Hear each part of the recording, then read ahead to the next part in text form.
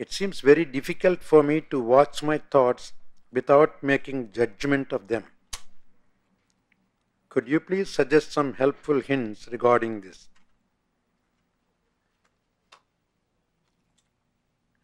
Happy Father's Day. You are a beautiful Papa. Thank you for your guidance. Thank you, my child. Watching the thought is different and analyzing the thought is different. When you say you are judging them, you are not watching, you are analyzing. A judge in the court is not a witness. Isn't it so? Let's know a little bit of the legal terms. A judge is analyzing the case and judging the case. Who is right, who is wrong. But a witness is the one who just witnesses. He just says what he witnessed. He didn't take part in the problem, but he was just a witness. So the purpose of witness is just to watch.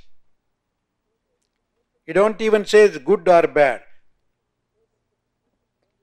Like a person in the cinema theatre. You just watch the movie. You don't judge it. Many people go to watch the movie and they forget the movie, they start judging. Look at that cameraman, he made a mistake there, that actor. They are kind of critics. They go there as critics. I don't object to that. But when you go as a critic, you just don't enjoy the picture. You can't enjoy the picture, no. The minute you find a criticism on one actor, your mind thinks on that and you miss many other beautiful fine points which you would be appreciating. So a real witness means you just witness everything unaffected by that. Just enjoy both. When the hero comes and makes love and talks nice things to the heroine, it's beautiful. When the villain comes and snatches her, that's also beautiful. Otherwise, there's no story. You will never go on to see a movie when only there is hero and heroine always sitting and talking, and oh, I love you, honey, you love me, honey. No, without a villain, there is no story at all. It's not interesting, we say. There must be a plot, a tempo, a climax. Isn't it so? But you will miss the important points if you get carried away by one actor or by the technology. So you just become a witness, unaffected by it, enjoy everything. Everything. Whatever be the part, enjoy everything. Don't criticize. That is what is called watching the mind. You just sit and watch the mind. It's a movie theater. As I told you the other day, the mind has recorded so many nice things, good and bad impressions. You get divine visions, you get demonic visions. That's why when you sit in meditation, all of a sudden you see nice divine beings coming. Very soon you see horrible pictures, terrible things coming out. Don't get frightened of it. It's all the impressions that got in somewhere. Even without your knowing, your camera has exposed to all those things. And they were imprinted on that. So they are just rolling. Keep rolling. It's nice to watch. If only you come to that state of being a witness, you enjoy the life every minute. You don't get affected by anything. And you allow your own body and mind to do its own thing, what is necessary, for what it is created.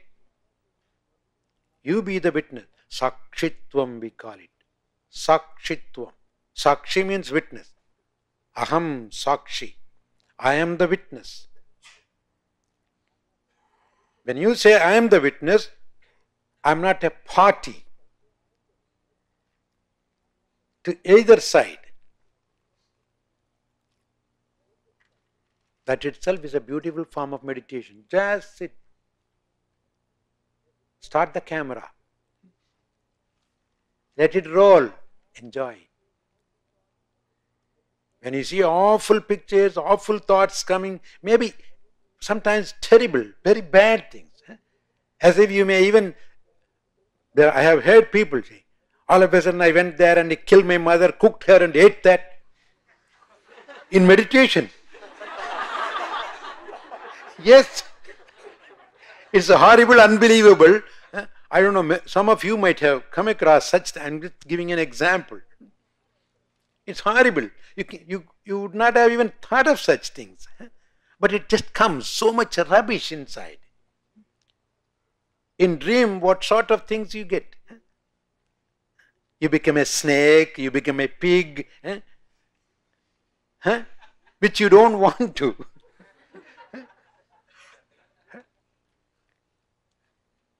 Where does it come from? All from your own subconscious mind. Millions and billions of ideas were recorded here already. It's a big storehouse. Because this mind is a part of the cosmic mind. Know that. So everything is here. And we have passed through, the soul has passed through all that. I had this morning, somebody asked a question about reincarnation. And you got some answers ahead. The soul passes through all these things. It has lived everything in this world. Know that for certain. You had been a plant. You had been a thorny bush. You had been a rose. You had been a worm. You had been a pig. You had been a dog. You had been a horse. Excuse me for saying this.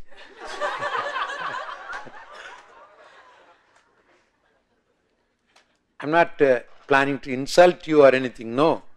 On the other hand, I am happy to think that way.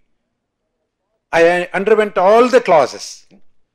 I passed through all the classes. Now I am in the highest form, writing my exam. As a human being I am talking. Everybody is like that. You pass through Pullagi, Pudagi, Puduvagi, Maramagi, Palvirgamagi, Paravayai, Pambai, Kallai, Peyai, Manidarai, Kanangalai. I am giving a list given by a great saint by name Manikyavasagar in his Tiruvachakam. One of the great Saiva Siddhanta saint lived before a few centuries. He gives a list. I passed through all these things. And now by your grace, I am in the human frame. I know this is the only opportunity for me. It is only in this you have given me a little freedom to get out of this cycle. It's here you have given me intelligence, the discriminating capacity to even think what is right and what is wrong, what is to be done and what is not to be done. Nobody else thinks that way, not even the divine beings. I mean the Devas, you call it. Devas means the one out of their own meritorious deeds go to a heaven and live there for a while. But when they finish everything, they have to come back. It's something like people who accumulate a lot of money, go for a vacation. Spend all that, come back to work again. They can't be sitting always. The same way the heaven is a vacation. You just go there, enjoy, take sun bath, everything. Get yourself burnt, tanned. That's why I call those places tannery. Skin tanning, no? Have you ever went and saw the skin tannery? Where they tan the skin? Huh? On the beach. You get tanned. But unfortunately, in the regular skin tannery, once you tan, it stays that way. But here, when you go and get tanned, you come back here and you get canned again. It's terrible.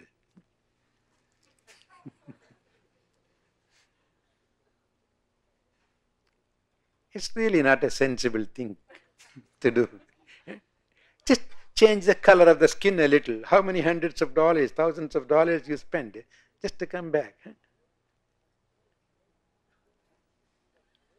And see the kind of aversions.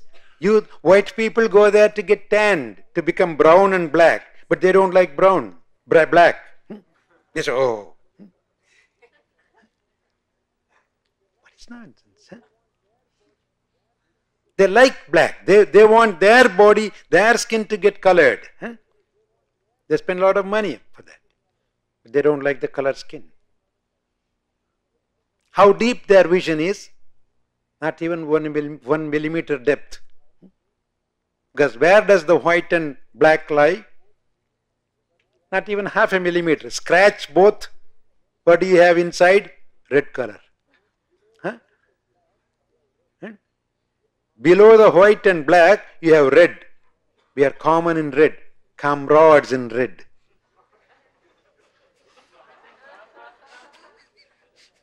Isn't it? In red we are comrades.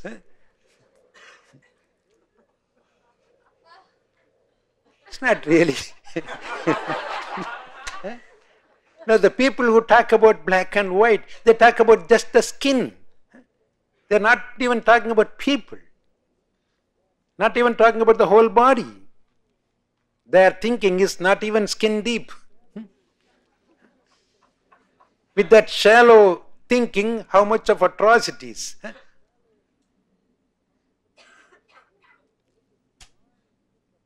People should go a little beyond even the body and mind and then see the spirit. If you can't even penetrate the skin and go a little deeper to the heart, how are you going to reach the spirit? It's a shame to divide people in the name of skin color, in the name of size, height, weight.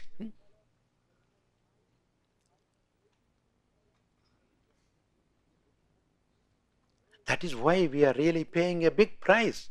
The world is simply getting tortured. It's our own mistake.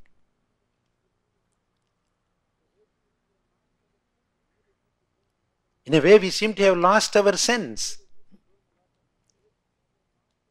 We really need to burn a lot of incense.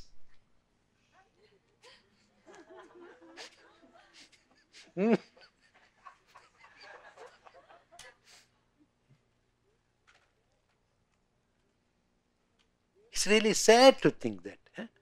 How many great thinkers, they call themselves great thinkers, men of letters. But when they talk, they come down to the skin level.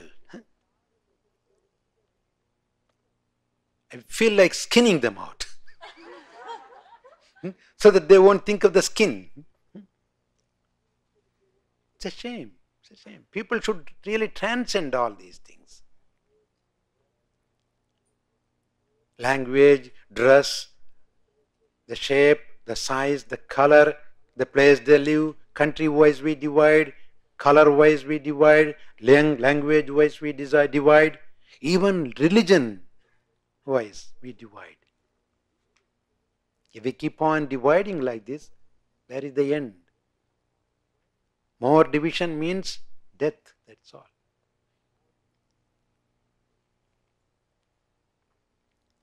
I am at least happy to see that groups here and there are beginning to think of these things and say we don't want to divide and die, we want to come together.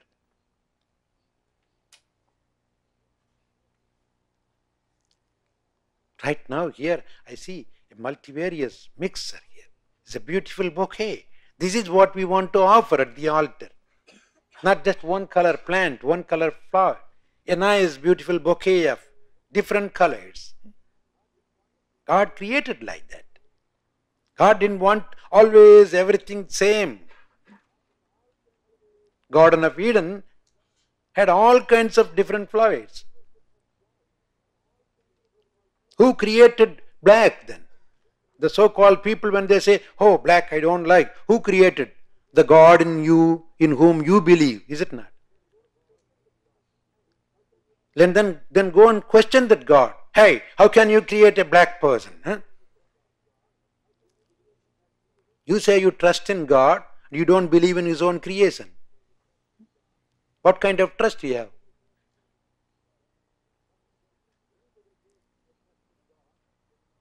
If anybody says, I trust in God, then you should trust in the nature itself. Accept the nature as God's gift. Accept the varieties.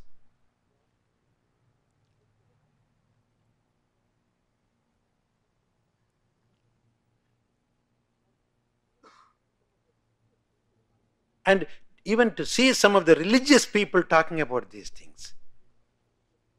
Even in the name of religion, when you create divisions, I don't know what a great hell is waiting for those people then. They are creating a hell in this beautiful earth. They are not talking about God. They are talking about Satan.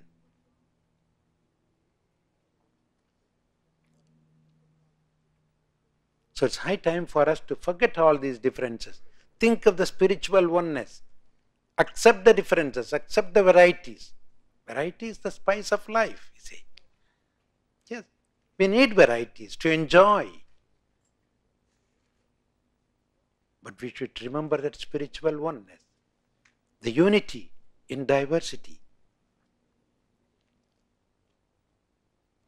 That is what's yoga.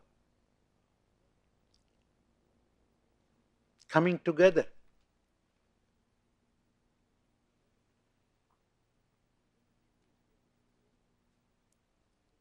When you all people go out, you must din these ideas into everybody's heart. Don't allow anybody to talk about the differences. First you forget in your own life. Never to think another person is different from you. He is your own self, appearing in a different color, different level.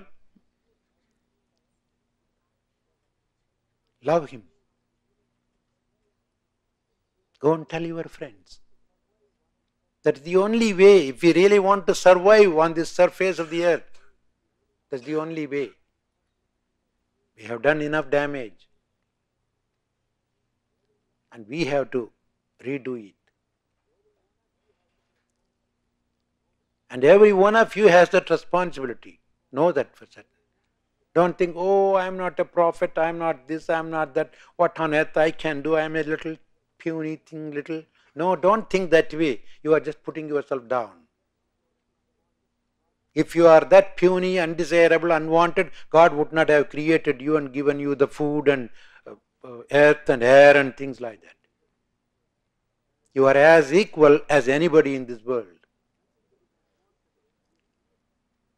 Nothing that is unwanted is created and preserved still. If you are not wanted already, you will be boxed up immediately. You won't be even living in this world. You'll be well caged, boxed and put it separately. Okay, stay there until I call you again. Yeah. He knows how to store. The very fact that you are still living means that God has given you some work. You have a mission to fulfill. And you are doing it, whether knowingly or unknowingly, it doesn't matter. But all we say is just know that you are wanted by God, you are doing His job, whatever it is so, and let God do that through you. Don't even take that responsibility on your shoulder or that credit on your shoulder. If something nice happens through you, don't just take the credit. Oh, I did it. Huh? What do you think of me? When something terrible happens, oh, that's God's will, what can I do? See? When something terrible happens, you bring the poor God, recognize His will. Huh?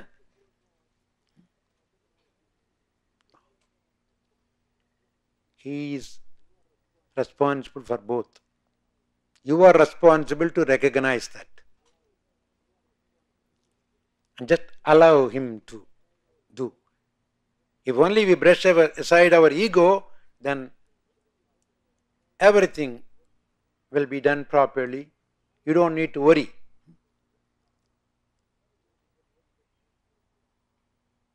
Then you get into that neutral position, get into that peaceful state.